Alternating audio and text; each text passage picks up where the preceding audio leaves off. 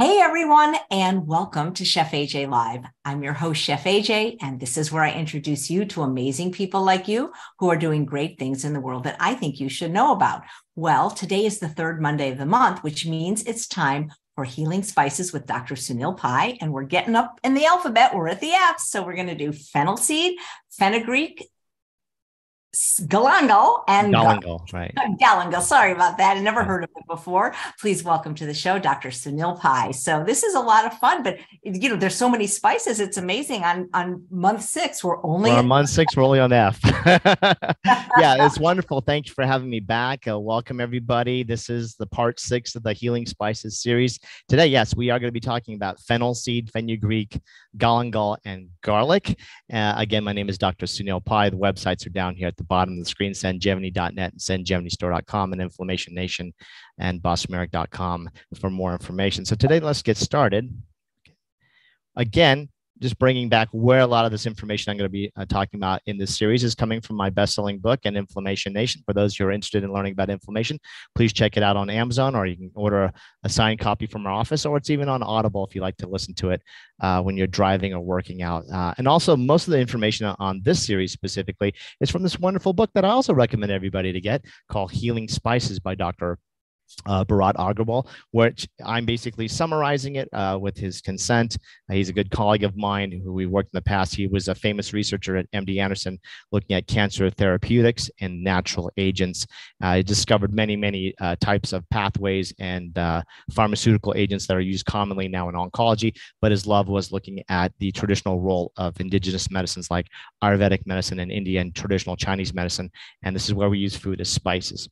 So going forward, we're looking at, food is medicine, but the important thing that I always mention that, in the plant-based diet, particularly here in the United States, is that it's kind of boring in flavors because we're not really taught about the use of spices. Most of us had just regular kind of, standard American fare diet. Then we removed the animal protein, kind of increased the greens, the beans, the vegetable grains, the legumes, seeds, and nuts, but it still kind of lacked a lot of flavor. And so this is where we're looking at how we make food not only medicine, but actually tastier for you.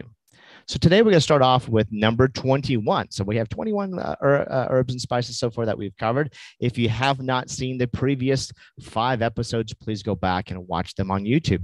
And then at the very end of the series, toward the end of the year, I'm going to actually be talking about certain recipes, certain spice mixes, and then we'll also kind of be putting the herbs and spices in kind of condition-oriented fashion. So those people will say like, hey, I have diabetes, or I have heart disease, or I have menstrual cramp problems, or I have any other kind of issue. Then I'll also pair the herbs and spices in groups. So then you might say, hey, you know what? I'm going to just cook a lot more with these.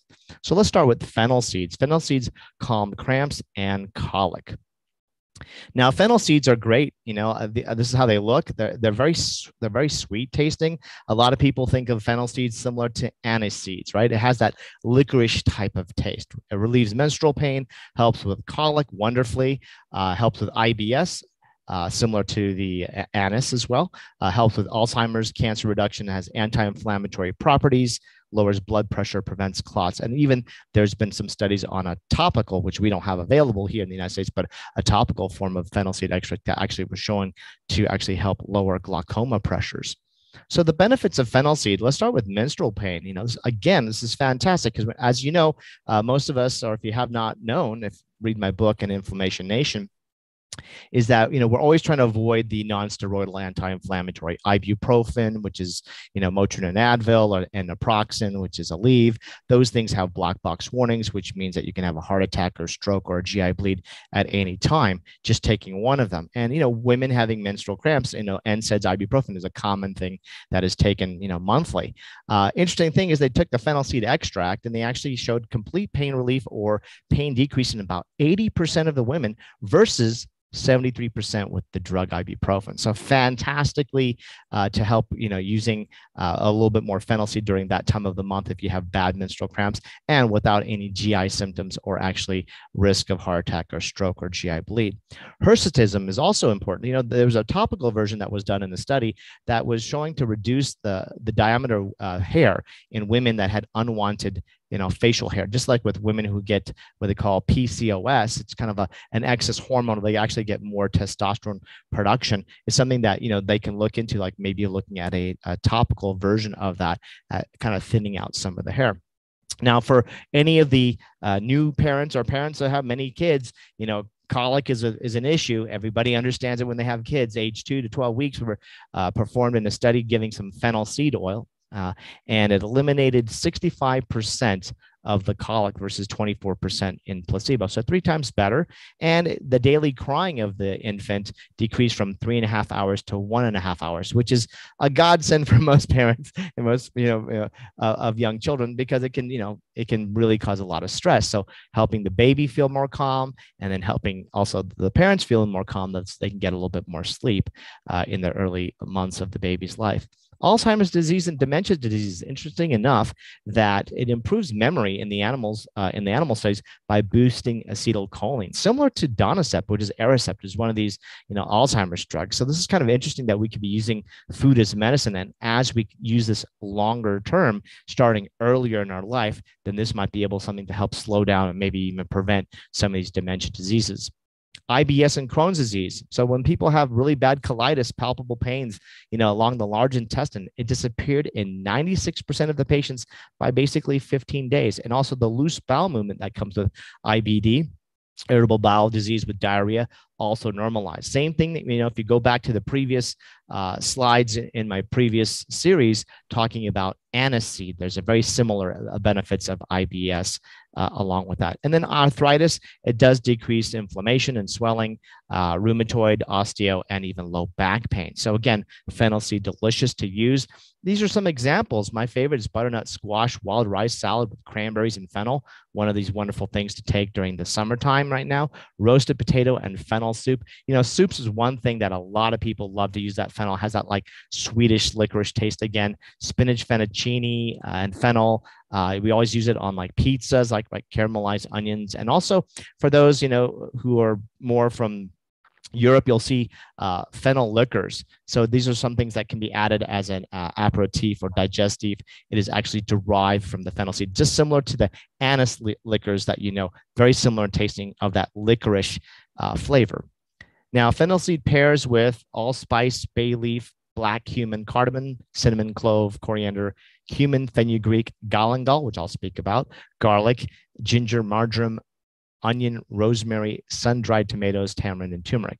But it also complements very much any kind of vegan cheeses, curries, mushrooms, pasta, again, vegan sausage, vegan chicken, sautés, and tomatoes. It's a wonderful thing because adding that little sweetness, although it's not a sugar, it's not going to increase your blood sugar, but a lot of people like to have that little bit of a sweetness, a little bit of licorice taste. Now, some people may not like it, but I love to just add a little hint, particularly like in the soups and on pastas is one of my favorite things. Also want to go back real quick on fennel seeds. You'll see that in the beginning, let me go back here, is that I mentioned before mukwas.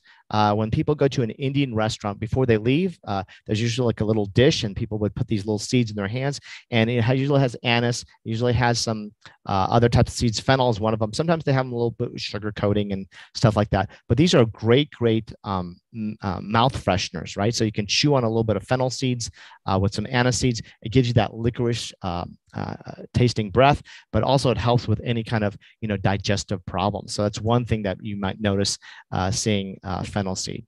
Now, fenugreek. Fenugreek is interesting because this is a very strong thing for blood sugar. A lot of people are not really familiar with fenugreek, although they get exposed to it quite often. Fenugreek seeds are quite hard, so usually we recommend people roasting them. And in the book, Healing Spices, they have a little section on like how to prepare each spice, how to buy each spice, how to store each spice, how long they will keep for, fresh or frozen in the fridge, in the refrigerator, and whatnot. And also roasting, like how do you lightly roast certain type of herbs and spices to actually get more value of the nutrients out of the ingredients. So fenugreek is very important. It helps with cancer, cataracts, cholesterol, diabetes, gallstones. It has some antibacterial, antiviral benefits, blood sugar benefits, kidney stones. It helps with non-alcoholic fatty liver disease. It helps with weight loss. Again, everybody's always looking for weight loss. High triglycerides, low testosterone, it helps with that. I'll talk about that. And also wonderfully for new moms in breastfeeding. It does help with producing more milk production. So benefits, let's look at diabetes, because that's one of the strongest things, in the research where it's been used for Ayurvedic medicine and Asian medicine as well. Lowers blood sugar 25%. And the hemoglobin A1C, which is your 3-month blood sugar average. Also lowers cholesterol, lowers the bad cholesterol, LDL 30%, and even triglycerides 30%. So that's pretty good. On par, probably about 10-15% better than a statin. There was even a study that was taking the fenugreek and they grind it into a powder, they'd mix it as into a flour, and they would just give it as, making it a bread with the fenugreek in there, and just giving 2 slices a day, and the diabetics lowered their insulin resistance. So there's ways that, again, we can take it directly. And there's other ways now we can start adding more spices to foods to make food as medicine. Now, weight loss, as we talked about before, I talked about Ozempic and all those other things with the Chef AJ when you had your weight loss summit. And everybody's taking like these drugs to suppress weight loss, which has a lot more side effects than people think. And they did a study with people with a BMI over 30. They took 8 grams of the powder. They felt fuller. They had higher satiety levels, and they ate about 10% fewer calories. Another study took 600 milligrams a day, which is not much, and they ate 17% less fat and 12% fewer calories. So this is ways that we can do these things natural by lowering your blood sugar, by also lowering satiety and eating less calories without actually taking a drug that's suppressing the signals from your brain to your gut and then causing nausea, et cetera, that you see with some of these newer weight loss drugs. Cancer support, there's data showing that it slows cancer of breast, pancreatic, and prostate cancer cells. It does decrease the deposition of calcium oxalate in the kidney by 27%. So those people who eat a lot of animal protein, they get a lot of kidney stones. Those people who eat plants, who are eating a lot of raw, can also get kidney stones because oxalates come in greens, but they are completely removed when your greens are steamed a little bit or even sauteed. So we did invent fire. I always remind people of that. So if you are tending to have a lot of oxalates, then sometimes, and kidney stones even being plant-based, then just steaming and cooking your greens will do that. But also adding fenugreek, if you already have a kidney stone, that will also be something to help prevent further kidney stones and also help with the reduction. Gallstones as well. Gallstones reversed by 64%. 800,000 Americans a year get their gallbladders removed. And it comes with us, so we need it. Afterwards, they end up having problems with not only just digesting their fats, but we now understand that the bile from the gallbladder actually circulates 4 times in the digestive tract before it's excreted out, and it actually helps kind of keep the microbiome in balance. So those people who have their gallbladder removed, they actually have higher rates of small intestinal bacterial overgrowth called SIBO, and they also have a higher rate of dysbiosis, just overgrowths of bacteria and mycology funguses like candida, et cetera. So kidney stones and gallstones, fenugreek, fantastic. It just seems to be like one of the stone crushers or stone removers in the body. Hormone balance is important now. One thing that you'll see, and that we actually have an exciting product coming out by the end of the year.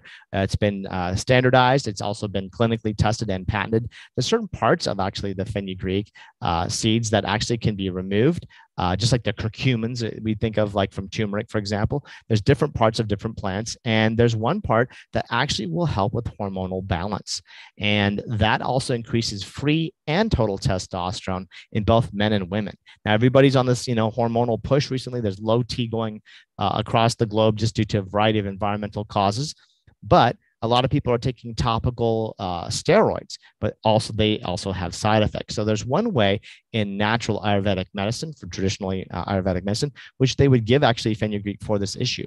And it actually helps increase your body's own production.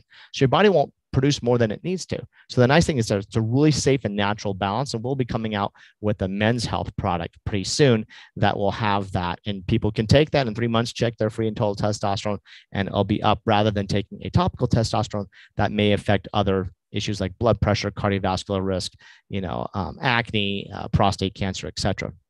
And more importantly, I want to explain for women who are newly breastfeeding their babies, and if they have difficulty or trouble, this is a classic use of fenugreek as well. Again, balancing the hormones, but it helps with producing and supporting breast milk production. And there's a lot of stress in women now in the hospital and all this stuff of, kind of like taking the baby off the breast or just not having enough production. And this is something that they can take very safely and naturally that we've been doing for centuries.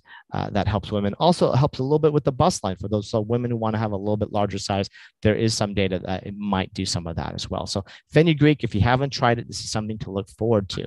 Now, a lot of times, since it has this, fenugreek can sometimes have this taste, and sometimes when they roast it, and it has a maple syrupy smell.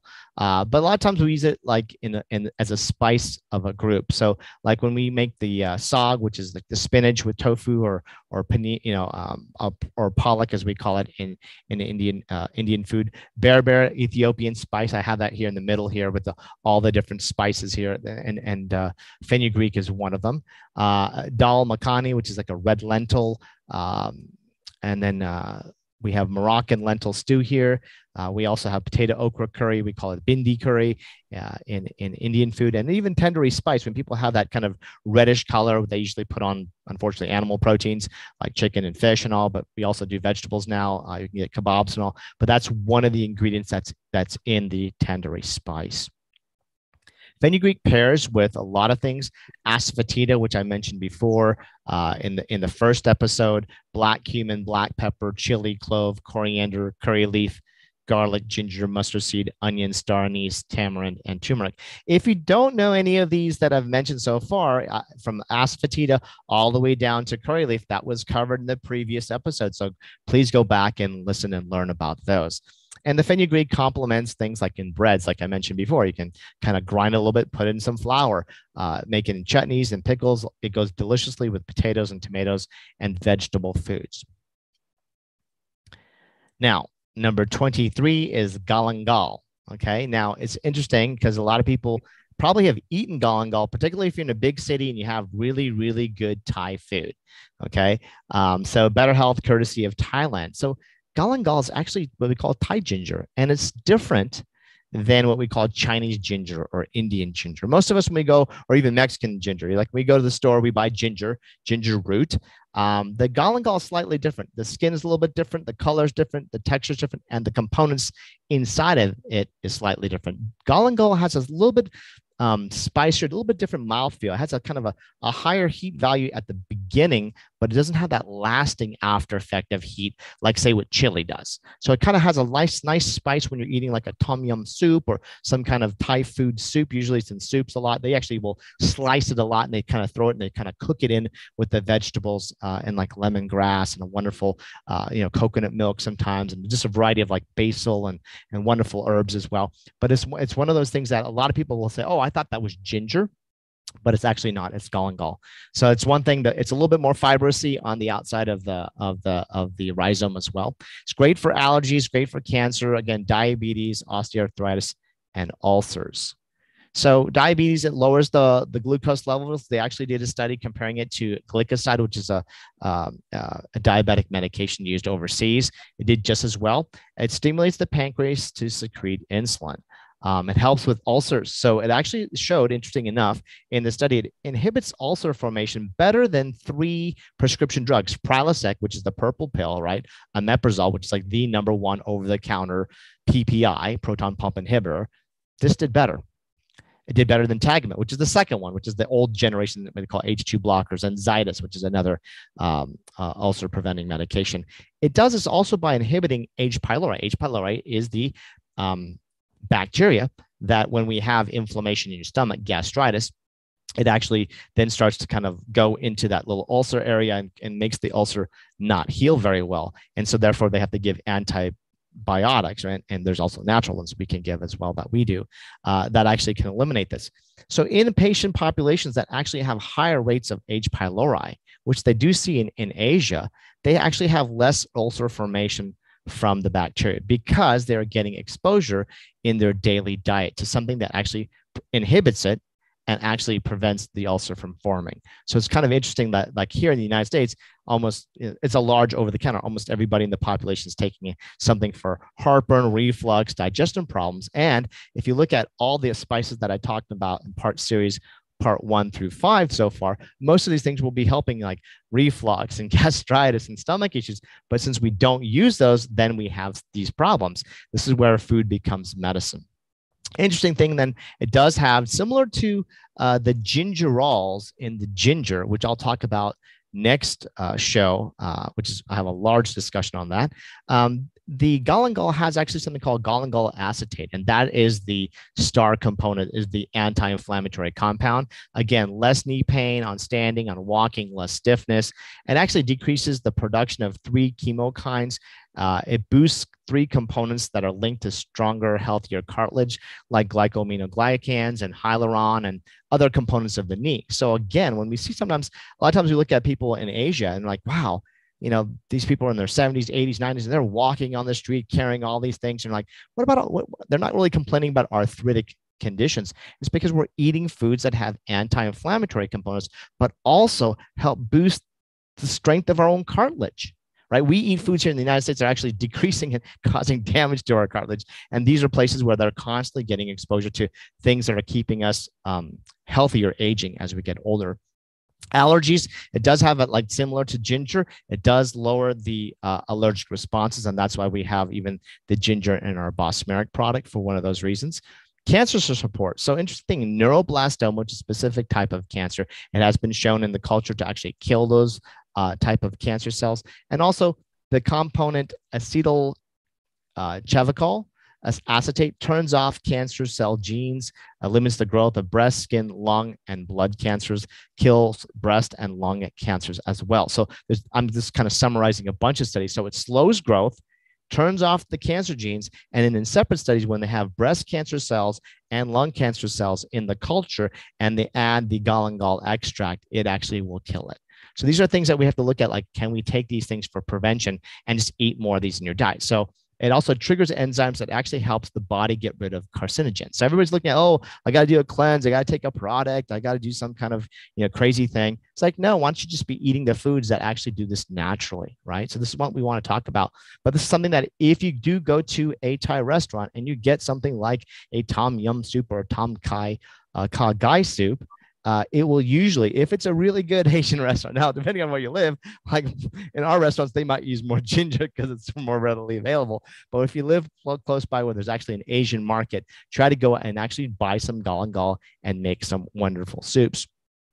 And it pairs with a lot of things, right? Allspice, black cumin, cardamom, chili, cinnamon, clove, coriander, coconut, fenugreek, garlic, lemongrass, mustard seed, onion, tamarind, and turmeric. And it complements, again, any kind of stir fry, because again, has that ginger type of taste to it. Lots of curries, you can use it, and soups and stews.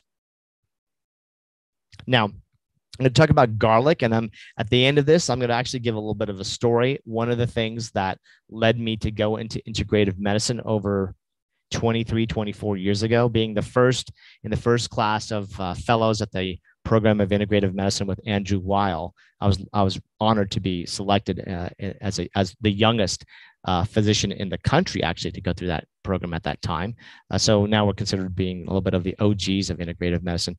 Is garlic is what brought me into the realm of integrative medicine, and I'll end with the story. So stay tuned for that. Strong enough to battle heart disease. So everybody knows garlic. It's one of the most popular things used in foods used daily. Anti-aging, helps with hair loss. BPH, which is benign prostatic hyperplasia, like large prostate, helps with blood clots. It kind of has a little bit of a thinning effect of blood, not very strong like an aspirin, but does have some blood thinning effects. Lots of data on cancer. Cholesterol, helps with colds and flus. That's what most people end up taking garlic for when they're sick. Helps with blood sugar, heart disease, high blood pressure, sickle cell anemia. Very interesting, although as not many people have that, but it is something that's very important and actually helps the production of new blood cells for those types of patients. So that's something that's fantastic because it's a very difficult condition to live with. Stroke, and also helps with thrush, and I'll talk about that anti-fungal aspects of garlic. Now, colds and flus, most people take it, right, when we're sick, classically, even people wearing garlic for infections, but it's important. Actually, anytime someone has a cold or a flu, actually just not only just eat cooking more garlic, but actually cutting a little cloves of garlic and chewing it. It's pretty strong, can be pretty pungent, pretty spicy, but usually can get rid of a cold or flu very, very easily. Now, you might have a little bit of smell of garlic through you, but it's okay. You're not going to get hurt. There's no side effects, but that's something that if you can use more garlic around times of flus or colds, particularly the fresh garlic, and I'll explain why. The fresh has the antimicrobial properties when it's freshly cut. That's why it's really pungent. It has something called allicin, which I'll talk about, which is one of the stronger antimicrobial properties from it. It does lower blood sugar, fasting blood sugar in the studies. It has fantastic heart disease benefits, right? It lowers your heart disease by 25%. So, again, those people who eat more garlic have lower blood pressure, lowers your cholesterol. It does have a blood thinning effect. Now, it's funny because they usually tell you before surgery, stop any kind of garlic.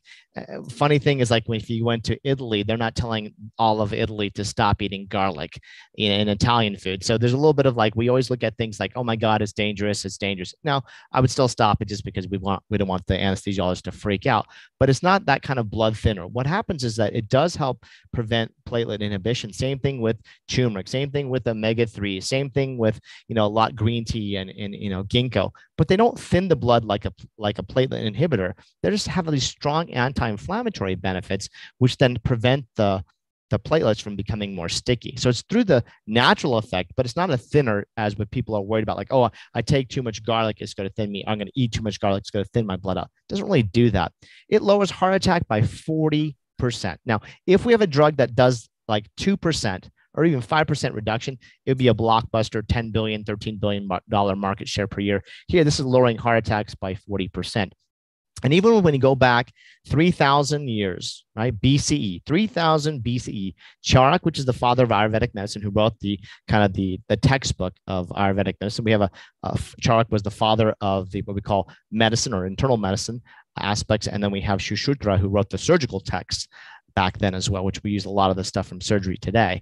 That's a whole other discussion. But it was written about that garlic strengthens the heart and keeps the blood fluid, right? So they already knew back then. Now we're talking about platelet inhibition and cholesterol, LDL, all these wonderful things. But food is medicine. So this is one of the simplest things. And when we look at cancer, interesting thing is out of all the vegetables that are used for, and they did studies. I think actually Dr. Grieger has one on his site where they compare, he goes over all the studies looking at, what are the strongest anti-cancer foods? Garlic is number one, onions are number two. And then, then we get into some of the greens, like later on, like kale and spinach and those kind of things. But garlic is still always the strongest. Lowers colon cancer risk 41%. So again, the people who eat the highest amount of garlic in the studies had the lowest recurrence of cancer in the colon. Now, colon cancer now is number 2 cause of cancer in the United States in both men and women, right? So 40% reduction. So again, can we reduce someone's heart attack by 40%? Yes. Number 1 cause of death. Can we reduce the number 2 cause of cancer in America by eating a little bit more garlic? Yes. The problem is most people don't eat enough of this, right? Or they might just use a little bit of like garlic powder on something, and they're not actually eating fresh or whole or even enough of it. It does suppress the progression of colon polyps from turning from a regular colon polyp to a cancerous one, which is important. It decreases lung cancer 22%, prostate cancer 36%, and brain tumors 34%, right? So eat more garlic. People who have these type of conditions or know someone, make sure that if you're bringing them some food, make sure that you're putting a little bit more garlic in there. This is very, very important to have. Again, super safe, super effective, no side effects, right? It lowers the rate of stomach cancer by 47% and endometrial cancer 38%. So like we're having this like 40% reduction of cancer, lung 22, brain 34, stomach, endometrial, and heart attack. Like everybody should be eating a little bit more garlic. Now, obviously, you want to make sure you try to get as much garlic that is organic, right? These things are heavily sprayed. And now I'm going to talk a little bit about the difference between aged garlic and fresh garlic. Real important because when you go to the store, a lot of people would hear on the radio for many, many years, and they used to talk about like, products, garlic products, aged garlic extracts and stuff like that. And aged garlic extracts have been shown to be helpful for more of the cardiovascular benefits, right? But it's really the fresh garlic that actually has the antimicrobial properties. And I want to just talk a little bit about the story, because I think it's really important to understand what drove me to get into integrative medicine and why I'm so passionate about food and food being medicine. Is I did publish one of the first studies in 1995 on the antifungal effects of garlic extract. Now, let me explain the story. So let me start off with some foods first so I can get to that. So examples of garlic noodles, tofu with garlic, roasted garlic mushrooms, Chinese eggplant. You can see I have an Asian bent because I'm really hungry for Asian food here in Albuquerque. Garlic naan and pasta with garlic sauce. I mean, everybody eats garlic on some level, Italian food and otherwise. But it is commonly easy to use, easy to store, and it's something that I highly recommend. And it complements and pairs with the following. It pairs with adjuvan, basil, caraway, chili, coriander, cumin, curry leaf, mint, mustard, oregano, parsley, rosemary, sun-dried tomato, and thyme. The last four kind of being more leading towards the Italian food side. Complements with marinade soups, spice blends, and stir fries. So I want to talk a little bit about this, because this is an interesting story. A lot of people ask me, Dr. Pai, why did you get into integrative medicine? I have a lot of answers. People who read my book, they'll hear my story.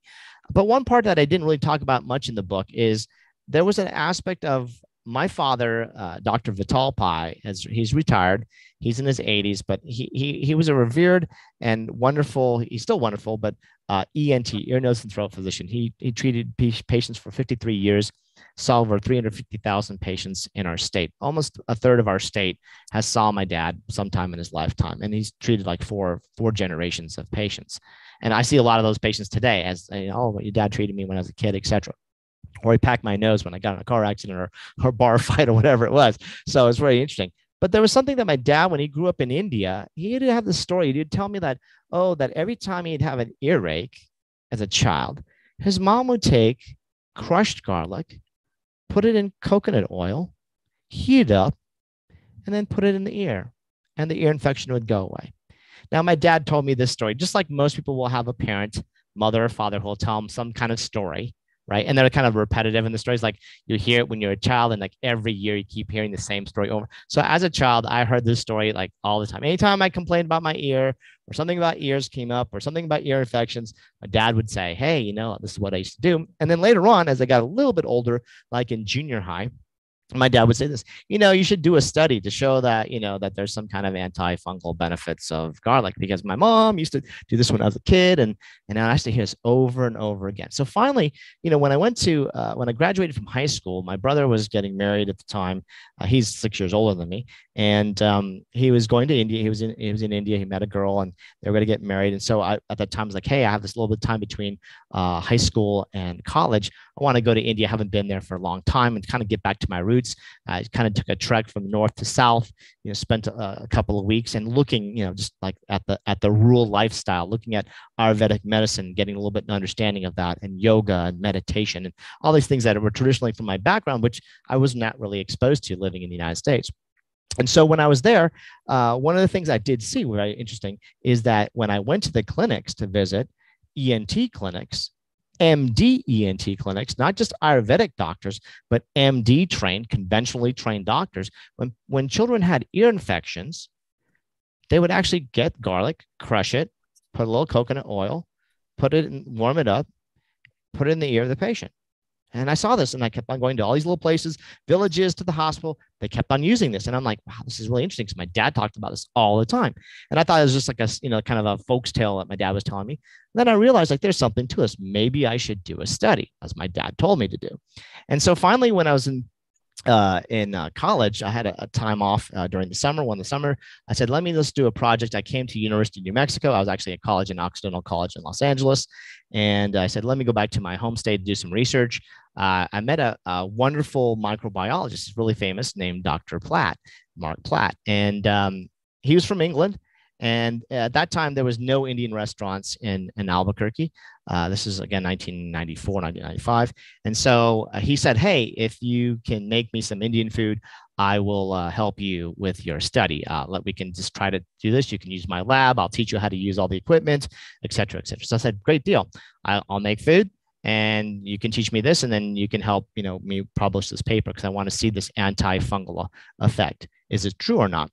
Now, he was just really hungry. He wanted Indian food. There's no Indian food at that time in Albuquerque. And for me, I needed someone to help me because I'm not a microbiologist. So I had to learn how to use, the pipettes and how to do trays and how to grow cultures of bacterias and funguses and, all these kind of scientific things. And so we did the swap. And what happened is at the beginning, he said, well, you know what? I'll let you use the facility. I'll help you with all these things. We can trade for food, all this stuff like that as a student. I have no problem doing that.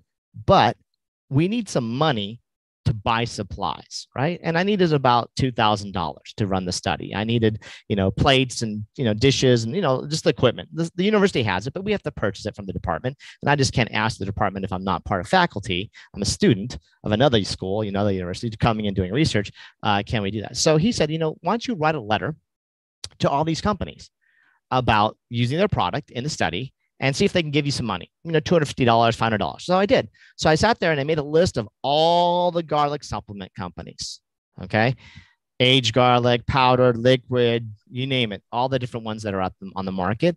And I also wrote to the drug companies. Now, why this is important and why we have a problem with ear infections is that most people think of ear infections being bacterial, when in fact, half of them are actually fungal. And so, especially in other countries where there's or humid areas of the United States, for example, overseas they call it, Hong Kong ear, hot weather ear. People who are swimmers or people who live in the South or places where it's super, super humid, and we get wet and we get an ear infection, a child or an adult, it's usually actually a fungal infection, not a bacterial infection. Now, the problem is that we go to an ENT or a pediatrician or your primary care, and they'll look in your ears. And when a child is screaming and, they're having fever, they're agitated, the ear's really hurting, it's really painful. Usually the doctors don't really, about 80% of the time, I'd say, offhand, they have a trouble actually looking at the eardrum. So it's red, it's angry, they can't really see it. The child's moving, parents trying to hold the child. So they just write a prescription and say, okay, here's an antimicrobial drops for the ear. The challenge is that when they put that drops in the ear, if the eardrum is perforated, meaning there's a little tear or a hole in the eardrum because of the infection, it's been so powerful, it usually ruptures the eardrum, which is common, that these antimicrobial drops, these prescription antimicrobial drops, which cost roughly about $60 to $90 for a little bit of a bottle, like an eyedropper bottle. So super, super expensive. Okay. And this is in 1995. So things haven't gotten really much cheaper. But if they put it in the ear, if the eardrum is perforated, then that is ototoxic to the inner ear, meaning it gets into the inner ear and actually causes damage into the inner ear, which then causes hearing problems. So a lot of these children that have been treated in all countries, the United States included, all countries that have these little fungal infections of the ear, we don't get a good view to see whether there's a tear in the tympanic membrane, the eardrum. So they just prescribe the drops. They give the drops. It kills the infection, but a little bit gets into the ear, and then that child has hearing problems, and then the child develops speech problems because they can't hear. So it's a very, very common issue when we see children that have speech and language development problems that actually, if you go back in their history, they would have had early ear infections, and most likely the eardrum was perforated when they were treated. So why is it important? Because right now, when they were looking at it overseas, garlic doesn't have this ototoxicity into the inner ear. So going back, I wrote this letter.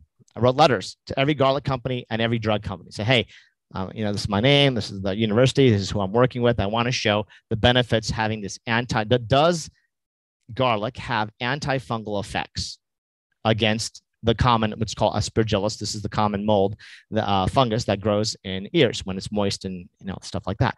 And to my surprise, everybody rejected it. Now, I understood the drug companies because drug companies never want to show anything that's better than theirs. So I understand, the ketoconazole companies and Nizoral companies, all the companies are making anti-prescriptions, and the eardrop companies, they're like, no, no, no, no. All the German pharmaceuticals were like, no, no, no.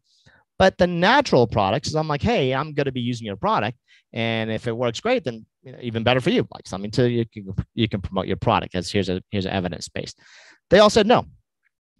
And it's very interesting because not only the drug companies specifically said there's no antimicrobial, no antifungal properties of garlic. So I don't know why you're talking about even studying that.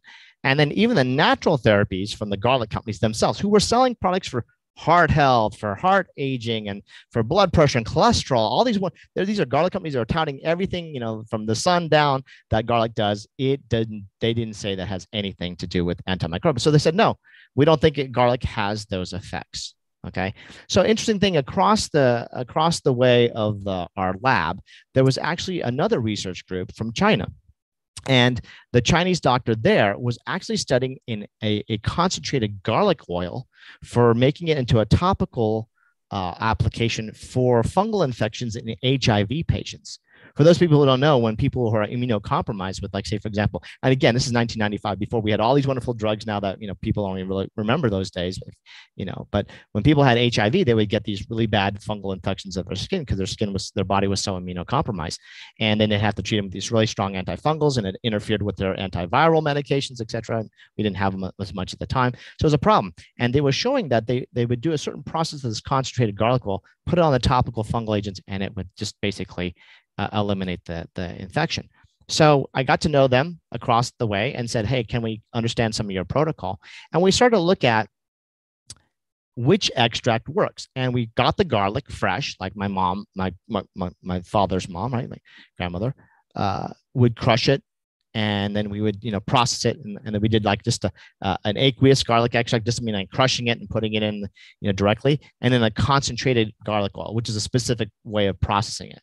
And we even did time degradation studies, meaning like starting from the minute that we cut it, processing it and plating it, putting it on the little disc with the little fungus growth on the plates, and comparing it to which would be the comparison would be to the drug standard, which is the eardrops, right? And you want to see which one has a bigger zone of inhibition, meaning once you put a little bit on these little plates, which one would have the greatest zone that it's not growing, right? And, you put the prescription drug on the plate, put on these little seed in these little plates, and you'll see there's a certain zone, like 1 centimeter, 2 centimeters around the garlic, around the medication, that the fungus on the plate won't grow, right? So it's a zone of inhibition, meaning it doesn't grow. It has that effect of blocking the growth. So, you'd put the garlic and you'd see, like, is there any kind of size? And not a surprise, that's the whole aspect of what we were studying for, is it actually did have antifungal effects. But not only had antifungal effects, it was actually greater than the pharmaceutical drugs. Now, interesting thing is when we cut the fresh, this is the most important thing to understand about activity of antimicrobial properties with garlic, is that it only works with the fresh. So all the aged garlic extracts, all the things that are kind of commonly given, that people take, like, oh, I buy this at the store, I buy this concentration, does not have that approach, because when it's aged, you're losing what they call the allicin. Allicin is one of the main components. When you cut garlic, it has a little bit of a pungentness, kind of like onions, you can cry, or it's really kind of a strong sulfury smell. Well, that activity is active just when you cut it, and it degrades over time. Even 15, 20 minutes, it starts to decrease. So when we had this concentrated garlic oil, there was a specific way of actually how we could actually process it. So we were kind of standardizing and maintaining that potency at that freshness, and there's ways we had to freeze it and flash freeze it, et cetera, so that we're keeping the temperature so it has that activity. And we showed that all the garlic supplements didn't work. All the aged garlic supplements didn't work. And most importantly, that the concentrated garlic oil and just the aqueous garlic extract, but the concentrated garlic oil had an actually even higher benefit than the drugs, the eardrops, and is not ototoxic, meaning does not cause any eardrum toxicity.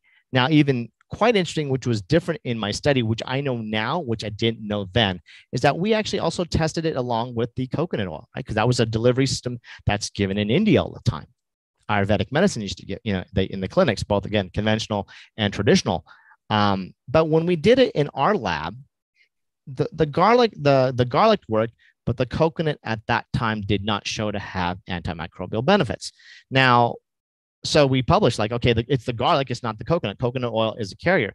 Now, a lot of people who are listening to this will say, no, but I've heard that coconut oil has all these antimicrobial properties. And it does. The reason why our studies came out differently is because at that time in 1994, 1995, is that the way that what we got exposed to, meaning in terms of the processing of coconut oil on the market. Like if we just go to a store, I'll just buy some coconut oil. Now we didn't have organic, we didn't have raw, we didn't have any of these things that we do now. Commonly, you can go to any store now and get these things. But that time, so when it wasn't, the more processed the coconut oil and the less organic and the less raw it is, it actually loses its antimicrobial properties. So obviously what we were using in the study was not what they would be using naturally in the country of India at the time, right? So they're using like fresh, real, and we're buying something that was manufactured. And at that time, they used to even hydrogenate, believe it or not. They used to actually add more bonds to make the coconut oil even more saturated than they used to. So there's a little bit of issue. I should probably go back and show the benefits. But now we know that the coconut also has some of the antimicrobial properties added to the antifungal activities. Now, why it's so important? Why this is a game changer for me? It's because at that time, after we did the study, and it was positive, and it's fantastically positive, by the way, we're like, okay, what do I do with this? I said, I want to publish. And at that time, I was really naive. I mean, I was medical, I was in college, I was looking at going to medical school at the time. And I was like, okay, I want to publish this in the top medical journal. Like this is science at its best, right? We're taking something natural and we want to prove it like the scientific method that we're supposed to be using in Western medicine. And so I picked, believe it or not, my naivete, I picked the New England Journal of Medicine to submit it to, right? It's like the number one most conservative journal outside of JAMA, the Journal of American Medical Association. New England Journal was like the journal. And so I sent it in, everything was written beautifully and all the stuff like that. And at that time, there was an editor-in-chief, and his name was Dr. Arnold Wildman. And he was very, very much at that time anti-natural medicine, anti-alternative medicine, whatever you want to call it. And this is, again, 1995, early in the day. And, I sent out, the letter, and I got the scathing letter back. And it was really harmful and hurtful for me. It was basically saying that there was no place in medicine for natural ingredients. And it was really scathing and negative. And I was kind of crushed because I was expecting, like, here, I follow the scientific method. Like, this should be like newsworthy. And I was really taken back. It was kind of, again, naivety when you're really young. You don't realize, with the whole politics of medicine and pharmaceuticals and academia and, natural versus prescriptions, etc. So it was quite a harmful thing to my ego. I was kind of crushed. And then I was like, I didn't know where to publish it because I was like, that was my goal. Like, I wanted to publish it in the top journal. And so the microbiologist, Dr. Platt, helped me publish it in the top microbiology journal, Letters of Applied Microbiology. At that time, it got published. But the interesting thing, what I want to show here is that once the publication came out in the journal, which was in microbiology, I got editorial review from two of the top journals in the world, The Lancet and British Medical Journal. Right, those are the European and the British equivalent of the New England Journal of Medicine over there. And the editorial wrote that it was wonderful, it was a great study, and not only that this is something that could help millions of people around the world who cannot afford the expensive medications that we give here in the Western world, and also to avoid the toxic side effects like inner ear damage that will cause hearing problems. It was a safer and effective treatment option provided in the study. So it's a very interesting, like from a non-biased, openness of just looking at science, I was commended and congratulated. And yet here on my state side, it was kind of like, we don't believe in natural medicines. And so this was a really big turning point in my life because I really understood, like, when we use science, and that's why when people see me, they go, hey, when I see a cancer patient or I'm helping a patient and we're looking at evidence-based, everything that we use is evidence-based. We want to look at things that have scientific data, whether it's being published in, Europe or in a different language, as long as it's peer reviewed and is, we have to make sure that there's no kind of, undue influence, which a lot of studies have these days, right? In pharmaceuticals, particularly, and even in some of the supplements as well. But we want to look at, like, we have to be following science. And that's when we follow science, then that is great, because a lot of things that we've been providing in Ayurvedic medicine for thousands of years, 3,000 years ago, Charuk was talking about the benefits of garlic for heart health, right? So now we're just coming back full circle. Nothing is reinvented. Everything is just kind of, just nothing is new. Everything is just brought back and, retranslated into a language that we all understand. So this is something I just wanted to share everybody, because everybody asked me like, well, you're always like evidence-based and really hardcore in the science, because we have natural things. So if a patient comes to me with cancer and then they say they have say they have breast cancer, estrogen positive, or maybe triple negative, or maybe colon cancer, or prostate cancer, lung cancer, brain tumors. It's like there's in vitro and in vivo data that we can pull up that will show natural agents' effectiveness in that cancer cell metabolism. And more importantly, then what we do as our specialty is looking at then what was that product that was used in the study. Can we get that product at that clinical dose and just replicate it like it was done in the studies? And that's why we have our success. But what I want to explain is that it's always potency, purity, safety, and efficacy. People have to understand, I just can't go buy just regular garlic, or I can't just go buy regular turmeric.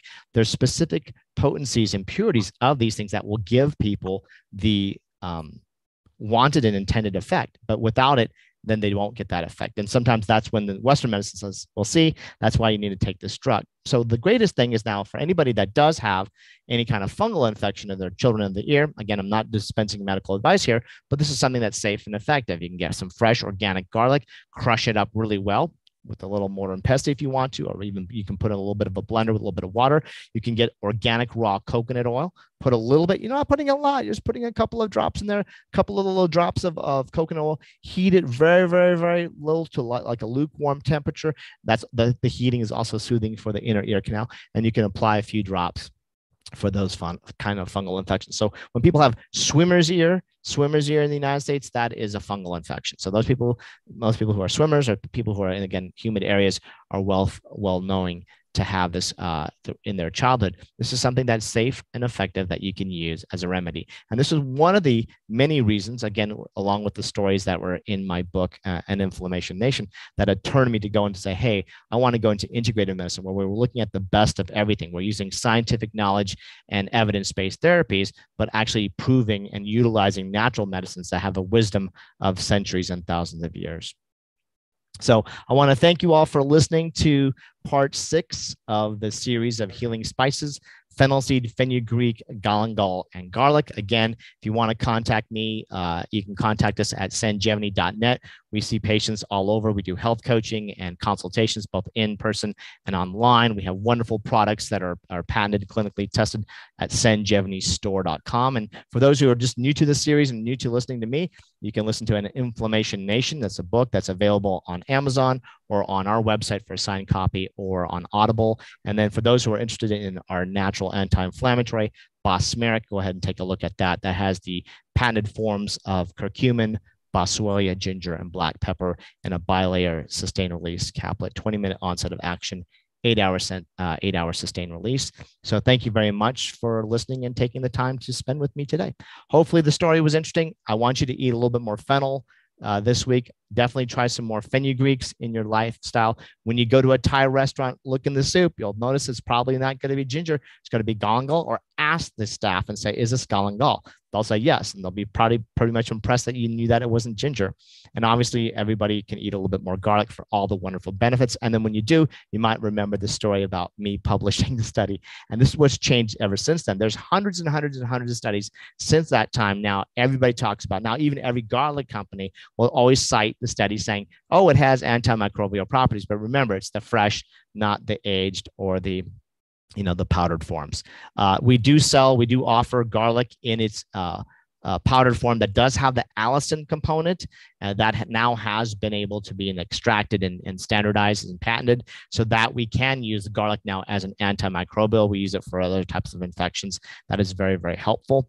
But just letting you know, fresh garlic is great, or you have to use the pills that are the right kind, and you can look at our website to find that, sanjevanistore.com. Or if you're looking for heart health, just eating the garlic regularly, cooking it, baking it, or even using an aged garlic supplement if you like. But since garlic is so readily available, I recommend people just eating it as a food as much as possible. And then if you need it as for an infectious agent, you can also still chop and eat them, chew 1 or 2 cloves when you have a cold or flu. Fantastic. And those are ways that you can use food as medicine. So I want to thank you again for listening to me today. And hopefully we'll see you again on part 7. Part 7, we're going to cover ginger, we're going to cover horseradish, we're going to cover juniper berry and kokum. Now, probably haven't heard of the last 2 of those. So stay tuned. There are some wonderful, interesting things that will help with diuretic effect, weight loss effect, and some more anti-cancer, anti-inflammatory benefits. Nice. Thank you. I want to hear about your dad. Oh, so what about my dad? Well, I mean, is he vegan? So he's plant-based. Yeah, both my parents are plant-based.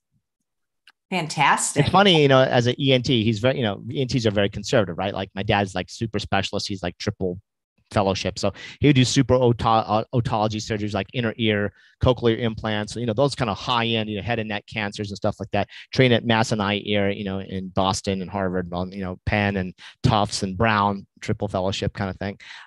So he went, once I went plant-based in 2006, eventually, I had him watch, the Forks Over Knives and gave him the China study and all. And then he would recommend plant-based diets. And he used to, like me, like I sold 800 books of the China study in like 2 years when it first came, into our practice. My dad was doing roughly about half that or more in an ENT office, believe it or not. And people would come in with dizziness and with all sorts of chronic, vertigo problems, dizziness problems, inner ear problems, sinus congestion, all. And he would just say, you got to go plant-based. It's all anti-inflammatory. And just give them the book, or he'd give them, later on, he'd give them my book, and Inflammation Nation, and the patients would get better. I mean, patients that he'd be seeing for like 20, 30, 40 years, 50 years eventually, it's because it's all about changing the lifestyle, getting your immune system stronger, getting the inflammation down, getting your microbiome stronger, getting a higher nutrient density in your diet. So it's very interesting now that, a super specialist was even talking about plant-based medicine for his patients. Nice. When you talked about something like garlic, is there still benefit whether you eat it in the powdered form or the whole form, or is one form better than the other? So the powder is still okay. The challenge with powders, particularly again when we talk about just general spices, is that most people will go to the big box store and they'll buy a thing of garlic powder, big like pound, 2-pound bottle of it.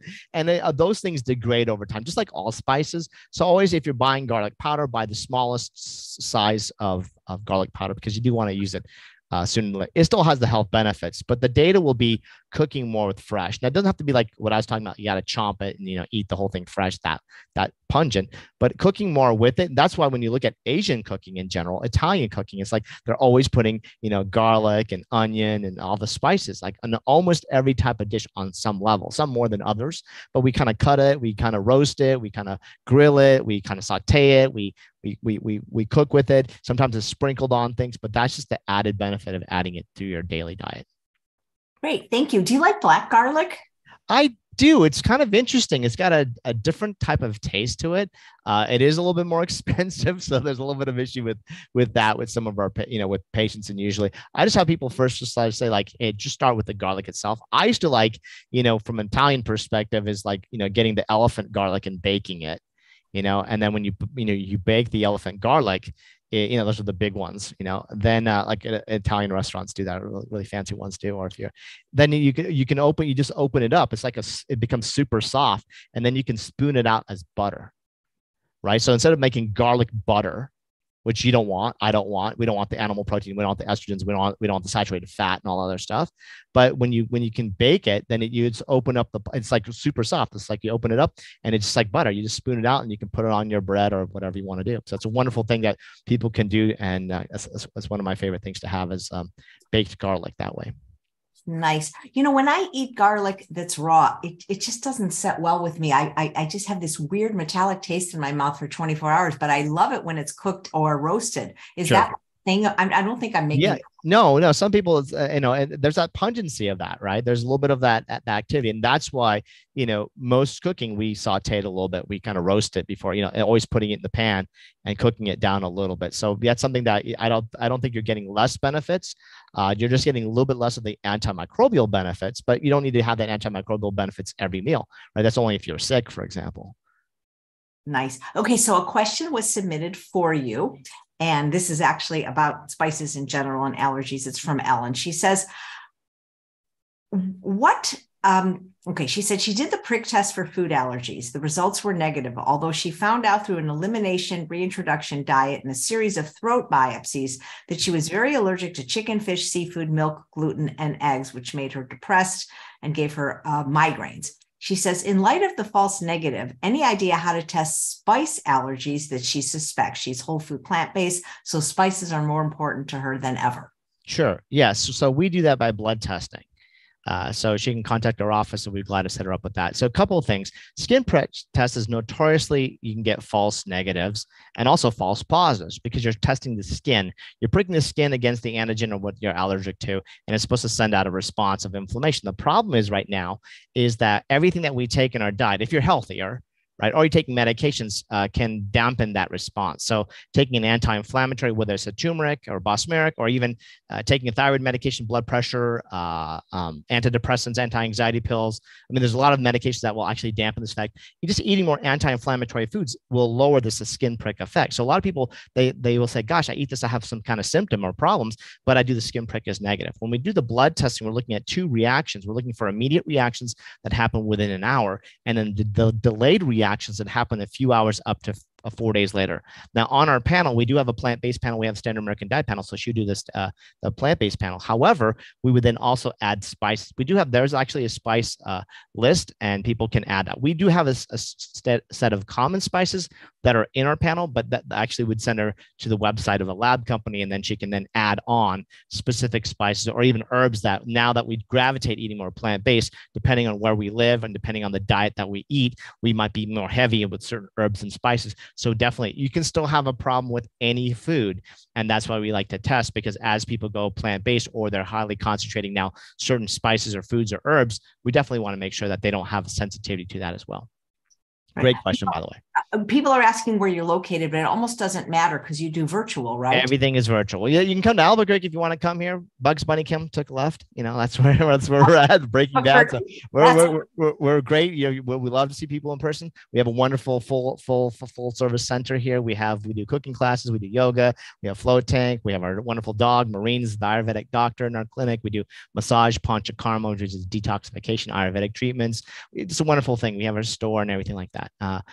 But we even have like central, we have our, cloud mats. We have all sorts of technologies and wonderful things, but we do most of our patients are virtual. So we see them virtually. We send them all the testing kits and all the lab work. We don't make any money on labs. We don't upcharge on any of the labs. Most of the things, if we can get through insurance, like the primary care screening, like thyroid or, vitamin D or cholesterol, blood sugar, all stuff, LabCorp or Quest is what we would probably use for them. They can get that through insurance. And then all the functional labs, all the integrative lab tests, it's just between them and the lab, and they usually get the cash price, which is the cheapest, or depending on their plan, sometimes they're covered or most of it's covered. So that's how we work. Thank you. Albuquerque is one of those words that's really hard to spell. Yeah, it's very hard to spell. There's two questions in the chat. One from Justina. Is there a difference eating the spices versus eating the whole plant? So I don't really use fennel seed, but I love to eat fennel, for example. So, yes, because depending on the concentration of the ingredients that we're looking for, and in some of those, the roots, the bark, the leaf, the berry, the flower, it all has different aspects of health. So you can eat the whole plant, obviously, but spices are sometimes the concentrations of those plants, or will have sometimes completely different. Sometimes they're similar and more concentrated, and sometimes they're actually completely different. In the book, Healing Spices, so if she wants to know more about that, it actually will go through a little bit more of that. I'll talk about the part of the plant, because there are certain parts, right? Like I eat the seeds, or I only eat the stalk, or I eat the roots, or this is the flowers, or this is the berries, right? They do have aspects, and I'll talk about so for example, like even with the galangal I was talking about, there's 3 different types of that, and there's one that's used more for medicinal use, and there's one that's used more for cooking. Oh, nice. Yeah. And Mona would like to know, where did that question go? Does freezing garlic, and I don't know what this means, tuna mix and ginger root affect their nutritional value? No, it doesn't. It actually will help preserve it, but you only can keep in the freezer for so long. So I don't like to keep things more than several weeks. Otherwise, it loses its potency. And then when you take it out, you pretty much want to use it relatively sooner. Now, depending on what kind of activity you're looking for that. So it will still have the anti-inflammatory cardiovascular benefits, regardless of how long when you take it out, it's still going to have that effect and flavor the food and whatnot. But when you're looking at that antimicrobial aspect of it, that's only going to be very quick. So you want to, I still kind of save that for like, if I'm sick or ill, then that's the fresher, the more antimicrobial properties is. But for everything else, yeah, you can go ahead and do that. That's great. Well, thank you. This was a lot of fun. Thank you. Yeah, bring your dad on with you next time. He sounds like he'd be great. Yeah. So I'll send my dad your wishes and tell everybody, hey, your dad spoke about you today about the study that you told me to do in 1995. But it was a great thing to do because like my dad was super, vindicated in one level because, I used to always think like, oh God, he's telling me the story again and again and again. But that was true. Like there's a reason why historically we do things. And if it didn't work, they wouldn't be still doing it today. Right. So all we have to do is just now kind of prove it so that Western wise from our language or our science, we can say, okay, there's a reason for that. Nice. Has anybody from watching the show contacted you as a patient? Oh, I got tons of patients from this. Oh my God. Fantastic. I'm glad. Yeah, I appreciate it because, everybody who's coming in, who's already, if you're already thinking about going plant-based or you need to move a little bit more plant-based or even that's the best type of patient I like to have because then we're not sitting there trying to explain what a vegetable is or why we need phytonutrients or fiber. Now we still kind of guide them like what their sensitivities, what their microbiome, what their deficiencies or toxicities might be, et cetera, how to help lower their medications or get off medications, which is our goal with natural therapies and actually diet and lifestyle at the very end of the day and changing epigenetics. That's the goal. But I appreciate all the people who listen to the show because, just having that motivation to take this lifestyle change to say, hey, putting in good food is, I tell people either run like a Ferrari or a Ford. If you want to be a Ferrari, you got to put better fuel in the body. So not that there's anything wrong with Fords, but it's just like that's everybody thinks they're a sports car and they're not kind of thing. So the idea is that we teach people, but it's not an easy thing to do. It's a lifestyle change. So we start off with the things that are the largest triggers of inflammation that are sensitivities and then guide that patient. Some people can change overnight. Some people can take several months. I have some patients who've taken, up to 10 years and then now they're coming in and they're off all their meds. They've had one guy come in the other day. He's lost 150 pounds. Now it's been 10 years. Right. But so some people can do that with 3 months and some people, but to me, it's like, as long as they're moving in the right direction, that's the goal. And we're talking about risk reduction, not perfection. That's our goal. So moving them slowly is key. Fantastic. I can't believe there's people you have to actually explain what a vegetable is. Oh, there's a lot. I mean, half the people have watched your show and half the people may not have any clue because there's still misinformation about ketogenic diets, paleo diets, and high animal protein, collagen protein, blah, blah, blah. That's all been proven, to be wrong and inappropriate for your health, but there's still industries and people who push that. And so, sometimes we have to kind of bring them back to reality, back to the science, back to the facts, but then also lead them and hold them their hand and just kind of give them guidance because it is kind of like, well, I'm not used to this. A lot of people may not have been eating this way for decades. So, and we start where people are at. Sometimes people don't have access to, fresh produce. How do you use packaged plant-based foods? We can even start with there. Like any transition moving to a healthier diet is only going to be a positive benefit. Great. Thank you, Dr. Pai. All right. Thank you. Talk to you soon. Yep. See you on part 7. Part 7. And thanks all of you for watching another episode of Chef AJ Live. Please come back at 2 p.m. We have a bonus show today. Kathy Carmichael is going to be demonstrating my very favorite potato salad in the whole world. Take care.